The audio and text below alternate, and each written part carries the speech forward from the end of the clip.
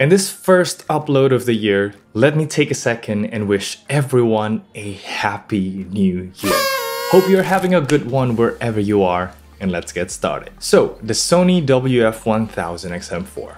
I want to tell you right now, this thing has the best active noise cancellation on any true wireless earbuds, period. Then when you tweak the EQ, it will become some of the best sounding ones too. But it might have some serious comfort issues among other things, and I'll tell you all about it in this video, so watch until the very end to know if this is the right pick for you. Let's get started.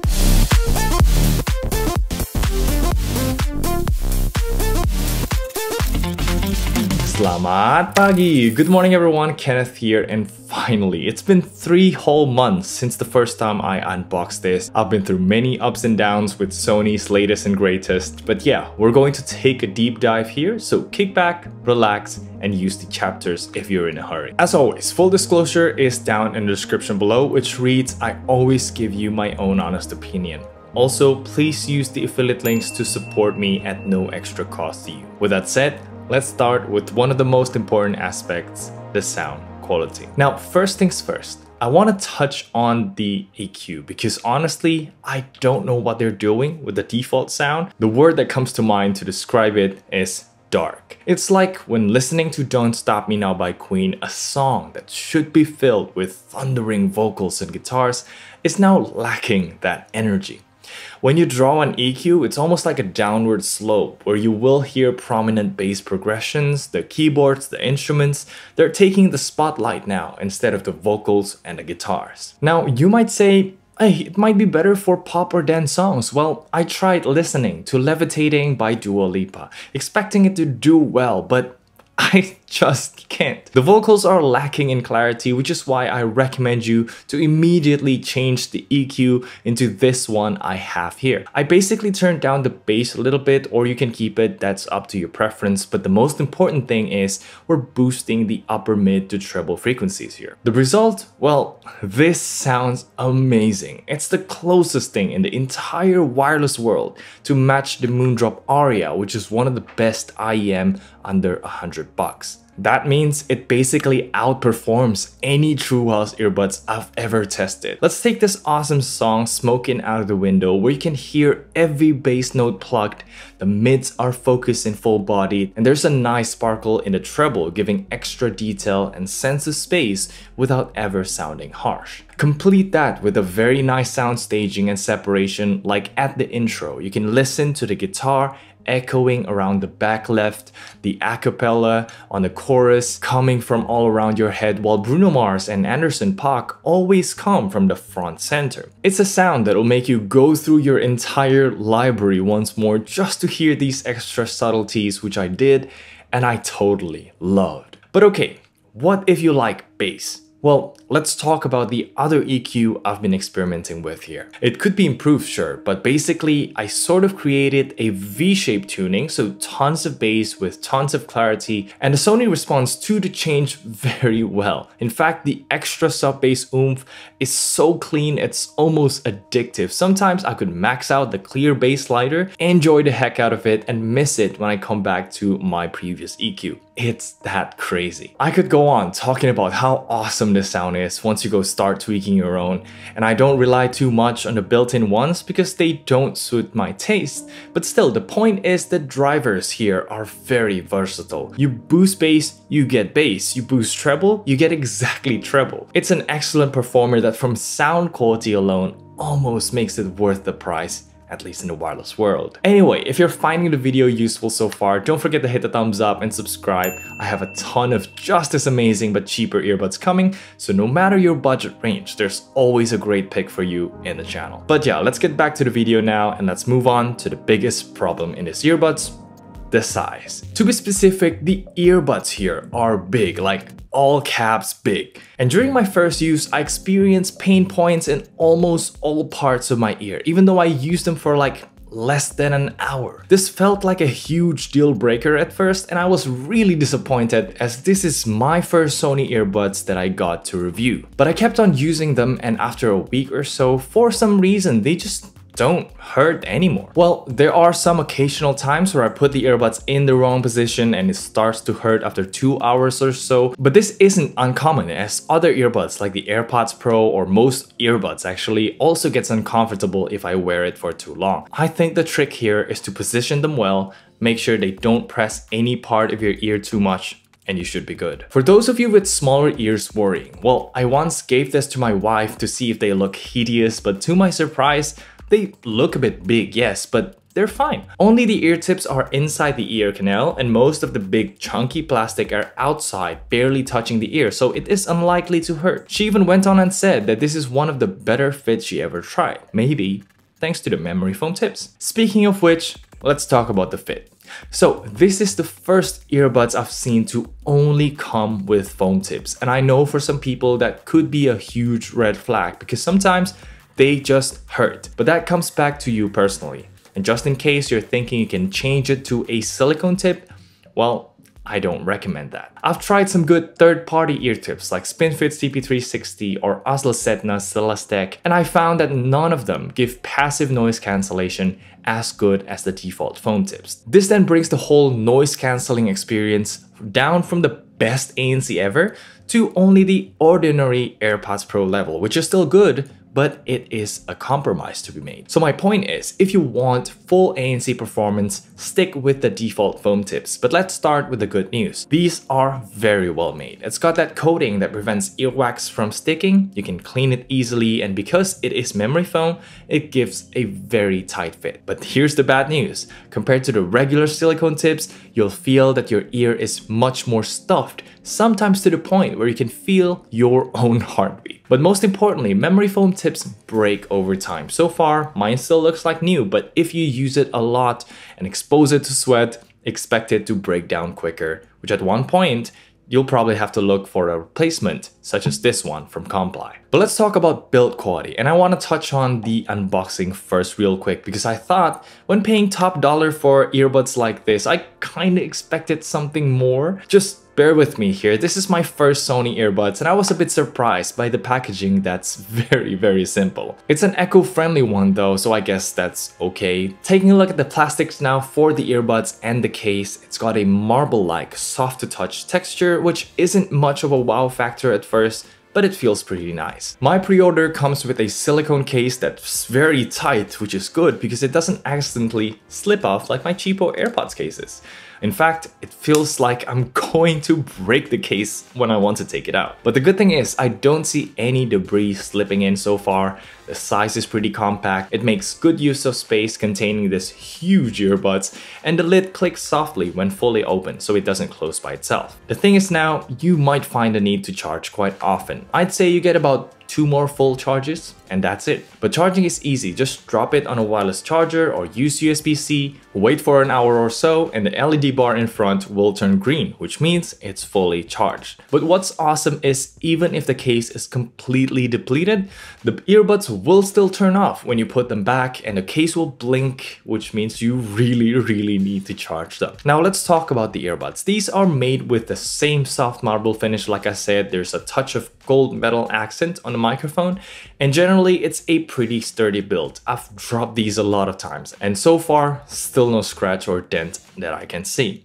Now with big size comes big battery, and that's the only good thing about this monstrous bulging tumor right here. But I can't complain because with ANC on, this could last a good 5.5 hours on LDAC, or if you use SBC-AC, that'll go up to 6.5 hours. This is finally a usable earbud on LDAC, which is much better than the Edifier Neobuds Pro that barely touches 4 hours under the same condition, even though we're talking about quite a significant size difference. As a side note here, I won't talk too much about LDAC, DSEE Extreme, SBC AAC, use what you like. Personally, I find these things to give very little to negligible effect, and I value the extra battery life more, so I actually recommend using SBC or AAC instead. And if you want more sound quality, then just go wired. Something like the Moondrop Aria already sounds better than this for like 1/3 of the price. Anyway, let's move on to the next big aspect. We're gonna talk about the experience, including the app, controls, connectivity,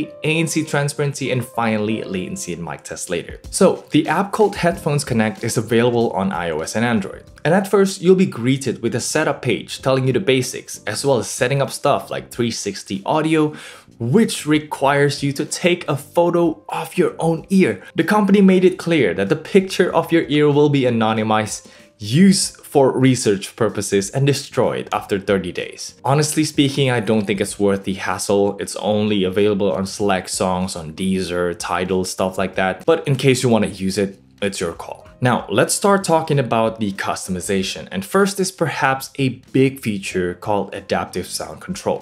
It learns the actions or places you frequent, provided that you allow the app to access your location at all times. So for example, full transparency will engage when you're running, and it will automatically switch to noise cancellation while you're on transport. This could be a good feature if you have a set routine of transit in your life, but for me who mostly work from home, it just messes up with whatever I do, so I keep it turned off. Next, let's talk about the ANC, and like I said, this is hands down the best ANC you'll get from a true wireless earbuds, period. Most of the improvements are actually thanks to the memory foam tips, because it seals your ear canal much more tightly, which then blocks considerably more mid to high frequency noises. And as you'd expect from a flagship product, there's no sound change, no hissing, no added pressure, which I know is something a lot will appreciate. Now, there's an option to turn on auto wind noise reduction, which uses more battery, so it's off by default. But if you're someone who walks through a windy street a lot,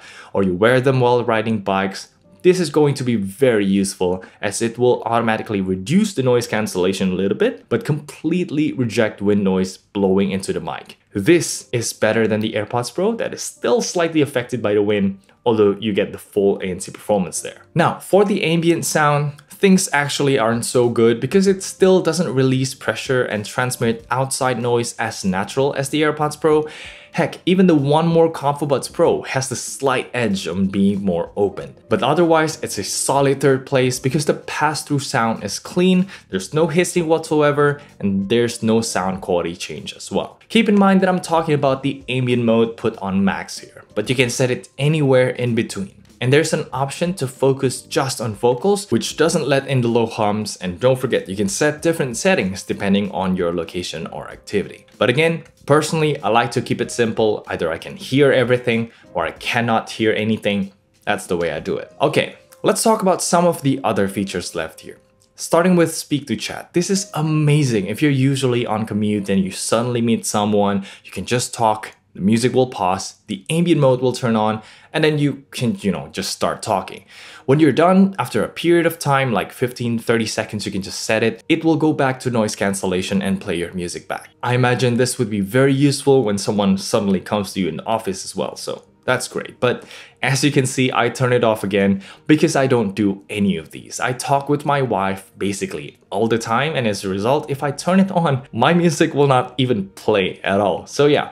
Moving on to the next features. There's an option to set connection priorities. Generally, I recommend putting priority on sound, but if you experience stuttering in your place, the stability option is here, and it may help with that. And speaking of which, to put this to pairing mode, you just hold them for like 5 seconds, and you can switch devices just by tapping on a paired name on whatever device you want it to switch to. There's no need to turn off Bluetooth on your currently connected device, and this is just like the Galaxy Buds series, which is amazing. It can just, switch almost seamlessly, although multi-point would have been perfect, but probably they keep it this way to preserve battery life. Okay, let's talk about the controls now.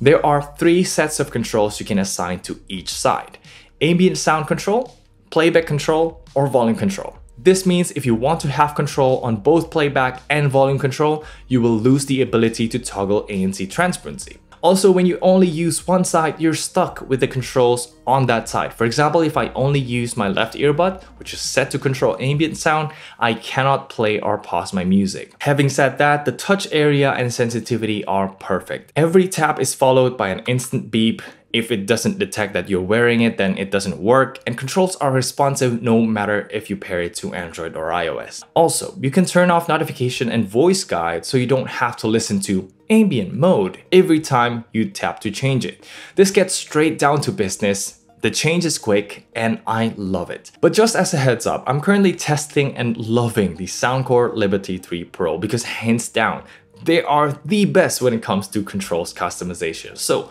subscribe to see the review and let's continue with the last laundry list of features. There's Ambient Sound Control Operation setting. This thing lets you select the rotation of your ANC toggle. You can add ANC off there to save battery, for example.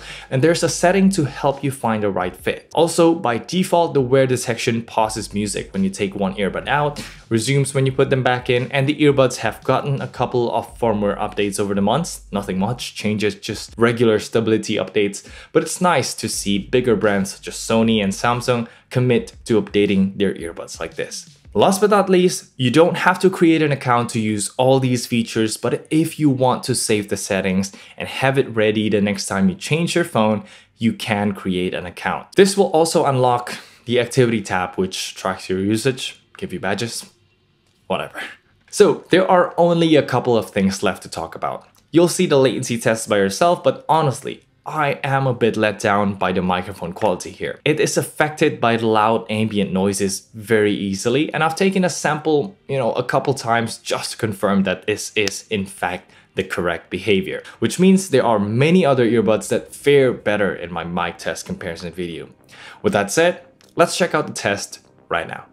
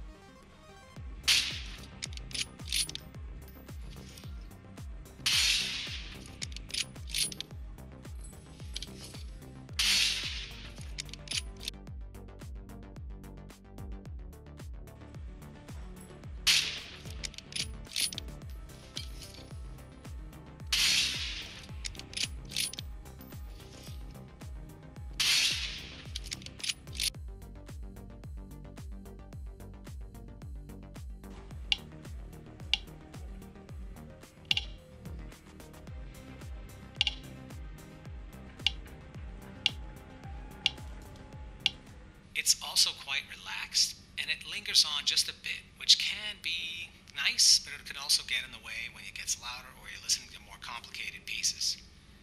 Now overall the sound is acceptable for a low-priced earbud. The weakest part of the sound on these earbuds. Alright, so welcome everyone to the microphone test. Right now you're listening through the Sony WF-1000XM4, and this is an indoor setting where there's nothing going on. The room is completely silent. I'm actually just sitting in a sofa in my living room. So yeah, what do you think of the sound quality? This is the best case scenario that you will get when you do voice calls, video meetings and stuff like that. But otherwise, let's go outside and we'll see how this performs with the outside noise. Okay, welcome to the outdoor test of the Sony XM4s, everyone. What do you think of the sound quality? We have a lot of cars and very noisy motorcycle. Can you hear me now? By the way, this is a very strong wind coming. Can you hear me? But can you hear the wind just blowing onto the microphones or whatnot? Anyway, that's pretty much it. Let's compare this to the AirPods Pro as the benchmark of this test right now. Alright, so now we are on the AirPods Pro, and what do you think of the sound quality? You still have the same exact situation. Very strong wind coming at my face here, and I know the AirPods Pro are not that good in this kind of windy situation, and also very noisy motorcycle. So what do you think of the sound quality? Let me know down in the comments below, and let's get back up to we'll finish the video. Let's answer the question of this video.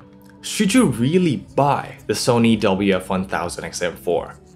Honestly, if you ask me in my first month of usage, I would tell you no. Definitely no. It was awfully big, it was uncomfortable, they lack volume controls, and the sound, I'm still trying to figure out how to best tweak it. But as time goes by, I find myself loving these Sonys for their good and bad. It barely hurts anymore, which is a big factor in creating this situation right now, and I got it to sound very good. And I'm sure there'll be good discounts going on this year and onwards, so just make sure you have a good return policy in case it hurts.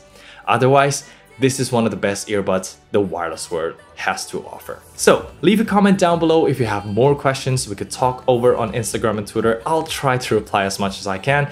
And don't forget to hit the thumbs up, use the links if you want to buy it. And thank you so much. I'm Kenneth, and I'll see you in the next one.